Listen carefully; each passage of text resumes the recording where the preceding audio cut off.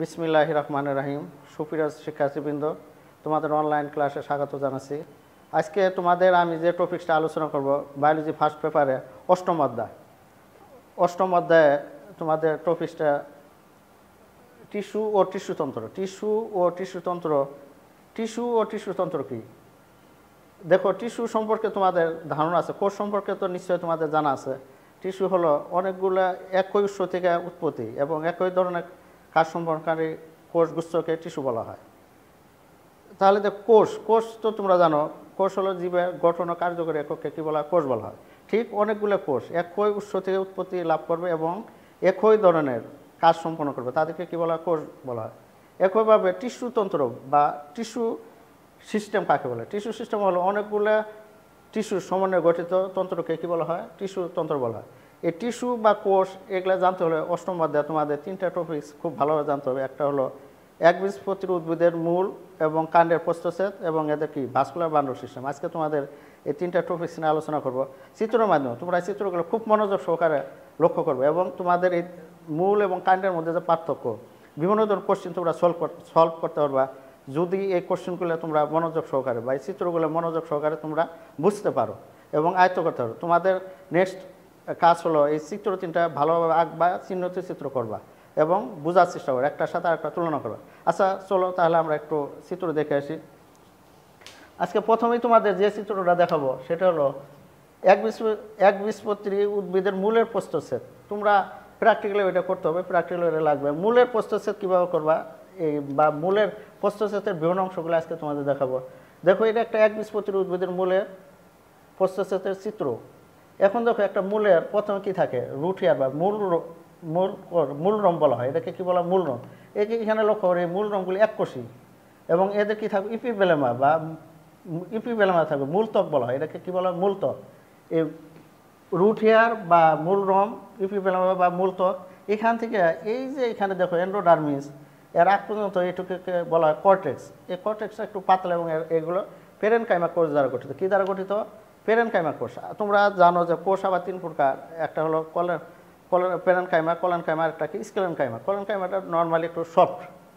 এখন তো এন্ডোডার্মিস, এই যে রুট হেয়ার থাকবে, ইপিবেলেমা থাকবে, কর্টেক্স থাকবে, এখানে কি এন্ডোডার্মিসের নিচে আবার একটা লেয়ার থাকবে, এটাকে বলা হয় পেরিসাইকেল। কি বলা হয়? পেরিসাইকেল। জাস্ট এন্ডোডার্মিসের নিচের স্তরটাকে কি বলা হয়? দেখো, তোমরা দেখতে পাচ্ছ, এটাকে বলা হয় পেরিসাইকেল। পেরিসাইকেলের মধ্যে এখানে থাকে ভাস্কুলার টিস্যু সিস্টেম। ভাস্কুলার টিস্যুগুলো থাকবে।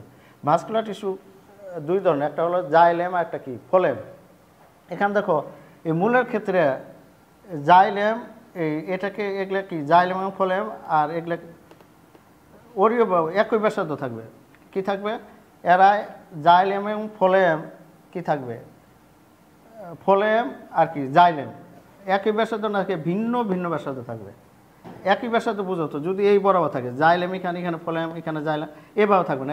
কীভাবে থাকবে? দেখো, এখানে জাইলেম, তারপরে ফোলেম, জাইলেম ফোলেম। জাইলেমের আবার দুই ধরনের ছিদ্র। দেখো, বড় ছিদ্র যেটা দেখা যাচ্ছে এটাকে বলা হয় মেটাজাইলেম, আর ছোটো ছোটো এগুলোকে কী বলা হয়? পটোজাইলেম বলা হয়। এই মূলের ক্ষেত্রে মেটাজাইলেমটা এটা কেন্দ্রের দিক কী থাকবে? মেটাজাইলেম।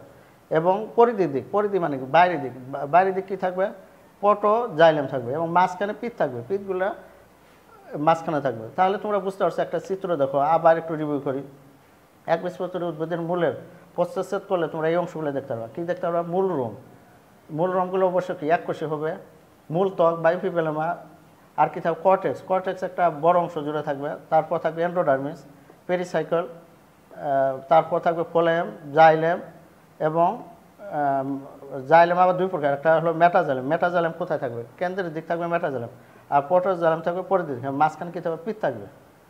এখন এই যে এই মূলের একবীজপত্রী উদ্ভিদের মূলের ভাস্কুলার বান্ডলকে ওরিও বলা হয়। ওরিও কেন বলা হয়? ওরিও বলা হয় এই জন্যে যে জাইলেম এবং ফোলেম যদি একই ব্যাসার্ধ না থাকে, অন্য ব্যাসার্ধে থাকবে, অর্থাৎ একই ব্যাসার্ধে না থাকে, ভিন্ন ভিন্নভাবে অবস্থান করে, তাদের কি বলা হয়? ওরিও বা রেডিক্যাল বিন্যাস বলা হয় বা ওরিও বলা হয় এটাকে। তাহলে তোমরা বুঝতে পারছো। এখানে একটু লক্ষ্য করো, চিত্রটা ভালো আঁকবা এবং তোমরা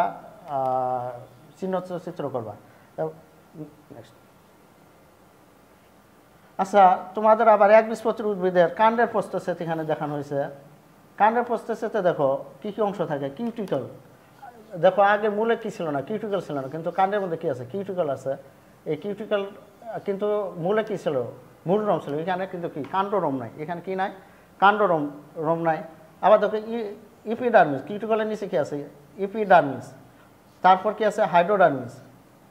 তারপর collenchyma, vascular mandal, ground tissue, ফোলেম, এগুলোকে বলা হয় মেটাজাইলেম, এগুলোকে বলা হয় প্রোটোজাইলেম। আর বান্ডল শীট দেখো আগেরটার সাথে এটা একটু ডিফারেন্স, আগে এটা তোমরা বুঝে না, পরে আমরা পার্থক্যটা বুঝেছি। কিউটিকল থাকবে, কিউটিকলটা মূল ত্বক বলা হয়, কি কাণ্ডত্বক বলা হয়, সরি একে কী বলে, কাণ্ডত্বক। দ্বিবীজপত্রী উদ্ভিদের কাণ্ডের মধ্যে আবার কাণ্ডরোম থাকবে, কিন্তু একবীজপত্রী উদ্ভিদের কাণ্ডের মধ্যে কি থাকে না, কাণ্ডরোম থাকে না। এপিডার্মিস থাকবে, হাইপোডার্মিস থাকবে।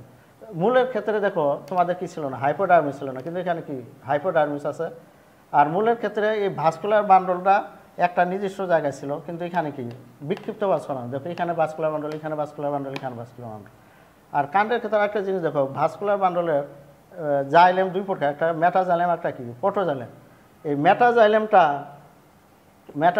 কোথায় থাকবে, এই মূলের ক্ষেত্রে না কাণ্ডের ক্ষেত্রে মেটাজাইলেম থাকবে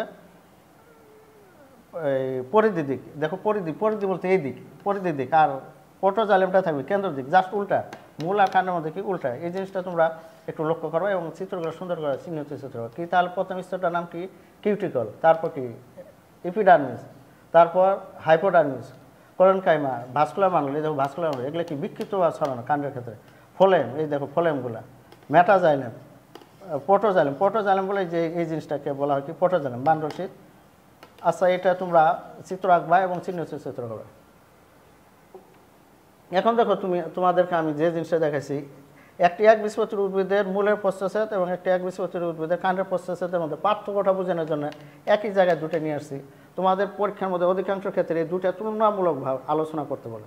কী আলোচনা করতে হবে, তুলনামূলক। তাহলে তুলনামূলকভাবেও যদি তোমরা এটা দেখো, একটু লক্ষ্য করো, এখানে কি আছে, একবীজপত্রী উদ্ভিদের একটা কি মূল আর এটা কি কাণ্ড। পার্থক্যটা দেখো, এখানে কি আছে, মূল রোম আছে, কিন্তু কি এখানে কি কাণ্ডরোম নাই, এখানে কি নাই, কিউটিকল নাই, কিন্তু কাণ্ডের ক্ষেত্রে কি আছে, কিউটিকল আছে।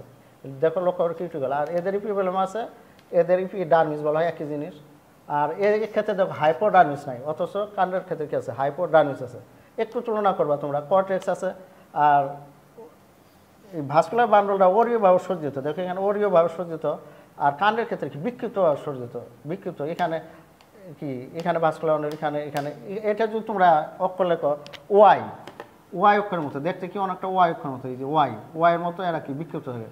দুই পাশে কি থাকবে, মেটাজাইলেম, আর এখানে কি থাকবে, প্রোটোজাইলেম থাকবে, বা ভি আকৃতি বলা হয় এদের। ভাস্কুলার বান্ডলটা কি ভি আকৃতি, আর এদের একটা কি অরীয়ভাবে সজ্জিত। তাহলে তোমরা নিশ্চয়ই বুঝতে পারছো যে তুলনামূলকভাবে যদি তোমাদের পরীক্ষা আসে যে একবীজপত্রী উদ্ভিদ এবং একবীজপত্রী উদ্ভিদের মূল এবং কাণ্ডের ভাস্কুলার বান্ডলের মধ্যে পার্থক্য লেখো, তোমরা নিশ্চয়ই পারবা। এদের কি থাকবে, একবীজপত্রী উদ্ভিদের মূলের ভাস্কুলার বান্ডল থাকবে অরীয়ভাবে সজ্জিত, আর এখানে কীভাবে থাকবে, বিক্ষিপ্তভাবে। আরেকটা জিনিস তোমাদের লক্ষ্য রাখতে হবে যে এখানে ভাস্কুলার বান্ডলের সংখ্যাও একটা আছে, দেখো এখানে মূলের ক্ষেত্রে 6 বা 6-এর অধিক থাকবে, ভাস্কুলার বান্ডল 6 অথবা কি 6-এর অধিক থাকবে। আর কাণ্ডের ক্ষেত্রে অনেক থাকবে, তবে এরা কি থাকবে, বিক্ষিপ্তভাবে ছড়ানো। কিন্তু এটা যদি দ্বিবীজপত্রী উদ্ভিদের মূলে হয়, তাহলে ভাস্কুলার বান্ডলগুলো থাকবে কি 2 থেকে 4টি, অর্থাৎ 5-এর কম থাকবে, আর এই ক্ষেত্রে 5-এর বেশি থাকবে বা 6-এর অধিক থাকবে। এখন দেখো ভাস্কুলার বান্ডল সম্পর্কে একটু আলোচনা করি। ভাস্কুলার বান্ডল কাকে বলে, দেখো যে সমস্ত তোমরা জানো যে উদ্ভিদ, আমরা যেমন হাত দিয়ে কি ভাত খাই বা হাত দিয়ে অনেক কাজ করি, কিন্তু মূলে উদ্ভিদের কি নাই, হাত পা নেই, কিন্তু তাদের তো বেঁচে থাকতে হবে। বেঁচে থাকার জন্য তাদের একটা সিস্টেম আছে, সেটাকে বলা vascular bundle system. Vascular bundle system হলো জাইলেম এবং ফ্লোয়েমের সমন্বয়ে গঠিত টিস্যুতন্ত্রকে ভাস্কুলার টিস্যু বলা হয় বা বান্ডল বলা হয়। এখন জাইলেম এবং ফ্লোয়েমের কাজ সম্পর্কে তোমরা জানো। জাইলেমের কাজ হলো উদ্ভিদ যে বিভিন্ন খনিজ লবণ লাগে, পানি লাগে সালোক সংশ্লেষণের জন্য, তাদের খাদ্য তৈরির জন্য, এগুলো তারা কি করবে, জাইলেমের মাধ্যমে মূলের মাধ্যমে জাইলেম দ্বারা এটা কি তারা এটা টেনে তুলে কোথায় নিয়ে যাবে, পাতায়। এবং পাতায় প্রস্তুতকৃত খাবারটা তারা উদ্ভিদের বিভিন্ন অঙ্গ প্রত্যঙ্গে পৌঁছে দেবে কে, ফ্লোয়েম। এই জাইলেম এবং ফ্লোয়েমকেই বলা হয় কি ভাস্কুলার টিস্যু সিস্টেম বা ভাস্কুলার বান্ডল বলা। আচ্ছা এখানে ভাস্কুলার বান্ডল 3 ভাবে দেখা যায়, একটা হলো সংযুক্ত বা কনজয়েন্ট, আরেকটা হলো রেডিয়াল, আরেকটা হলো কনসেন্ট্রিক। দেখো 3 বাংলা বলা সংযুক্ত, কেন্দ্রিক এবং অরীয়, এই 3 ভাগে ভাগ করা যায়। সংযুক্তকে আবার দুই ভাগে ভাগ করা যায়। দুই ভাগে কীভাবে ভাগ করা যায়? মূল একই ব্যাসার্ধে আছে কিনা। একই ব্যাসার্ধে আছে, দেখো এটা কি সাদা অংশ দেখতে পাচ্ছি, এটা হলো ফোলেম, এটা জাইলেম। যদি ফোলেম এবং জাইলেমের মাঝে কোনো ক্যাম্বিয়াম না থাকে, যদি ক্যাম্বিয়াম না থাকে তাকে কি বলে বদ্ধ বলা হয় বা ক্লোজড বলা হয়, ক্লোজড সংযুক্ত। আর ওপেন, ওপেন কখন হবে? যদি মাঝখানে কি থাকে ক্যাম্বিয়াম এবং এই পাশে উপরে ফোলেম, নিচে কি জাইলেম থাকে। অর্থাৎ জাইলেম এবং ফোলেমের মাঝে, জাইলেম এবং ফোলেমের মাঝে যদি ক্যাম্বিয়াম থাকে তাকে বলে মুক্ত। এখন ক্যাম্বিয়ামটা কি? ক্যাম্বিয়াম হলো ভাস্কুলার বান্ডলের মাঝে, অর্থাৎ জাইলেম এবং ফোলেমের মাঝে এক স্তর বিশিষ্ট ভাজক টিস্যুকে কি বলা হয়? ক্যাম্বিয়াম বলা হয়। এখানে ক্যাম্বিয়াম আছে, এই জন্য এর নাম কি মুক্ত, এখানে ক্যাম্বিয়াম নেই, এর জন্য এর নাম যুক্ত। আর একটা ক্যাম্বিয়াম যদি দুই পাশে থাকে, অর্থাৎ দুইটা ক্যাম্বিয়াম থাকে, তাহলে কি দ্বিপার্শ্বীয় মুক্ত বলা হয়। এটাকে কি বলা হয়? দ্বিপার্শ্বীয় মুক্ত। মাঝে কি জাইলেম, এ পাশে দেখো ফোলেম, এ পাশে ফোলেম, আর মাঝে কি জাইলেম। ক্যাম্বিয়াম কয়টা আছে? দুটো, এর জন্য একটা কি দ্বিপার্শ্বীয় মুক্ত বলা হয়। কনসেন্ট্রিক, এখানে আবার দুই প্রকার, একটা হলো ফোলেম কেন্দ্রিক, একটা কি জাইলেম কেন্দ্রিক। ফোলেম কেন্দ্রিক কেন? মাঝে যদি কি থাকে? ফোলেম থাকে এবং তার চারপাশে ঘিরে জাইলেম থাকলে, দেখো এই যে ফোলেম, এই ফোলেম চারপাশে কি জাইলেম, একে বলা হয় ফোলেম কেন্দ্রিক। আর যদি জাইলেম মাঝে থাকে, জাইলেম কোথায় থাকে? মাঝে, এবং চারপাশে যদি কি থাকে? ফোলেম থাকে, তাকে বলা হয় জাইলেম কেন্দ্রিক। আর ফোলেম মাঝে থাকে ফোলেম কেন্দ্রিক, অর্থাৎ যা মাঝে থাকবে তার নাম অনুসারে নাম হবে। এটা হলো ফোলেম কেন্দ্রিক, এটা কি জাইলেম কেন্দ্রিক। এই রেডিয়ালটা দেখতে পাচ্ছ তোমরা, বা ওরিও, ওরিওটা যদি জাইলেম এবং ফোলেম একই ব্যাসার্ধ না থাকে, একই ব্যাসার্ধ মানে কি? এখানে এটা কি জাইলেম, এখানে যদি ফোলেম থাকতো তাহলে একই ব্যাসার্ধ। কিন্তু একই ব্যাসার্ধ না থেকে যদি ভিন্ন ভিন্ন ব্যাসার্ধে অবস্থান করে তাদেরকে কি বলা হয়? ওরিও ভাস্কুলার বান্ডল বলা হয়। ওরিও ভাস্কুলার বান্ডলটা মূলের একটা বিশেষ বৈশিষ্ট্য, একবীজপত্রী উদ্ভিদের মূলের একটা কি বিশেষ বৈশিষ্ট্য। তাহলে তোমরা বুঝতে পারছো যে ভাস্কুলার বান্ডল সিস্টেম তিন প্রকার প্রধানত। একটা হলো সংযুক্ত, ওরিও, আর একটা কেন্দ্রিক। সংযুক্ত আবার দুই প্রকার, একটা হলো একপার্শ্বীয়, একটা কি দ্বিপার্শ্বীয়। একপার্শ্বীয় আবার দুই প্রকার, একটা যুক্ত, একটা মুক্ত। যুক্ত কাকে বলে? যদি জাইলেম এবং ফোলেমের মাঝে কোনো ক্যাম্বিয়াম না থাকে তাকে বলা যুক্ত বা বদ্ধ। আর যদি ক্যাম্বিয়াম থাকে তাহলে তাকে কি বলে? ওপেন বা মুক্ত। দেখো ক্যাম্বিয়াম কাকে বলে, তোমাদের এটা একটু আগে বলছি। ক্যাম্বিয়াম হলো জাইলেম এবং ফোলেমের মাঝে ভাস্কুলার বান্ডল বা ভাস্কুলার কোষকে কি বলা হয়? ক্যাম্বিয়াম বলা হয়। এখন এই দ্বিপার্শ্বীয় কেন? দ্বিপার্শ্বীয় যদি মাঝে কি থাকে?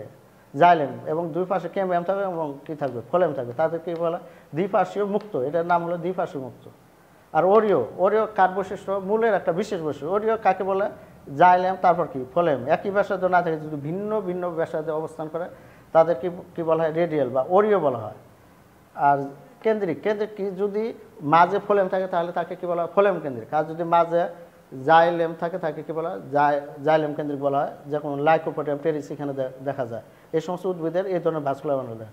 আর ড্রিয়াসিনা নামক একটা উদ্ভিদ আছে যাদের ভাস্কুলার বান্ডলকে জাইলেম ফোলেম কেন্দ্রিক হয়। থ্যাংক ইউ তোমাদের এই ভিডিও দেখার জন্য। তোমরা ভিডিওটা ভালোভাবে স্টাডি করো এবং চিত্রগুলো তোমরা স্টাডি করবা এবং চিহ্নিত চিত্র অঙ্কন করবা, চিত্র অঙ্কন করবা এবং তুলনা করবা একবীজপত্রী উদ্ভিদ এবং একবীজপত্রী উদ্ভিদের মূল এবং কাণ্ডের মধ্যে যে পার্থক্যগুলো আছে এগুলো তোমরা লক্ষ্য করবা। নেক্সট ক্লাসে আমি প্রশ্নগুলো আলোচনা করব। ধন্যবাদ সকলকে।